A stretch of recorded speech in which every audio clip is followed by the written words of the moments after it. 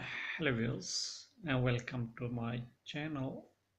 This video is about the causes of dysentery. So as in the previous video I told that there are two types of the dysentery. One is caused by the bacteria, and another one is caused by the parasites. Now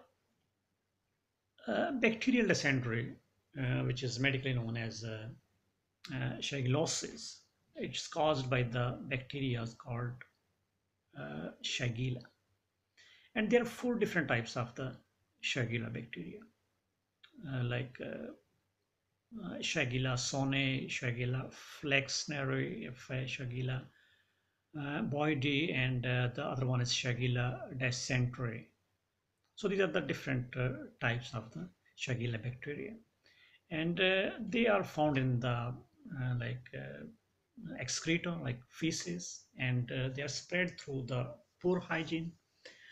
For example, if you are not washing your hands after the having diarrhea, after going to the toilet, and if you do not wash your hands, you can transfer these bacteria to the other surfaces, and from the healthy persons around you can get those bacteria from those places.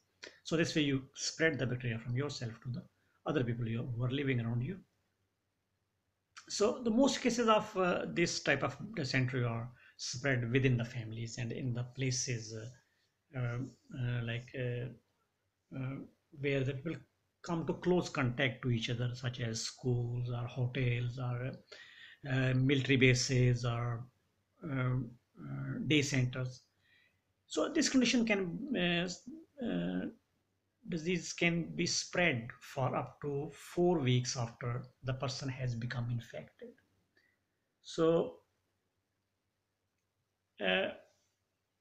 and this is more likely to happen in countries where there is poor sanitation, water supplies and sewage disposals are inadequate, or the human feces are used for fertilizers, and the severe dysentery is more common in the developing countries, and at the time between coming into the contact with the bacteria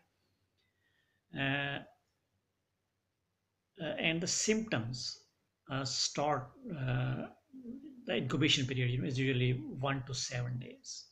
So that was about the bacterial dysentery. The next one is amoebic dysentery. It's caused by the amoeba, which is a single cell parasite, and it's called Entamoeba histolytica. So this is the name of that amoeba, the parasite, and it's mainly found in the tropical areas. So it's usually picked up while you're abroad on holidays. And when the amoebas inside the ball of an infected person are ready to leave the body, they group together and form the shell, or they form the cysts to protect themselves. Uh, and this group of amoeba is called the cyst. And the cyst passes out of the person's body in their feces and is able to survive outside the body. So if the hygiene standards are poor, for example, if a person does not dispose of their feces hygienically, and it can contaminate the surroundings, such as nearby food or water. And if another person then eats or drinks the food which is contaminated, so he can get those feces and the parasites, and can cause dysentery to their person. So the amoebic dysentery is particularly common in the parts of the world where the human feces are used as the fertilizers, and this is a common practice in India, Pakistan, Bangladesh. So after entering the person's body through their mouth, the cysts will travel down into the stomach. So the amoebas inside the cysts are protected from the stomach's digestive acids, so they manage to survive. And from the stomach, they enter to the intestines, where they will break the shell that will break, and they will release the amoebas, which will cause the infection there. They can cause the ulcers in the intestines, where the bleeding can happen, and through the bloodstream, those parasites can go to the liver, where they can make the cysts. Those are called the liver cysts. And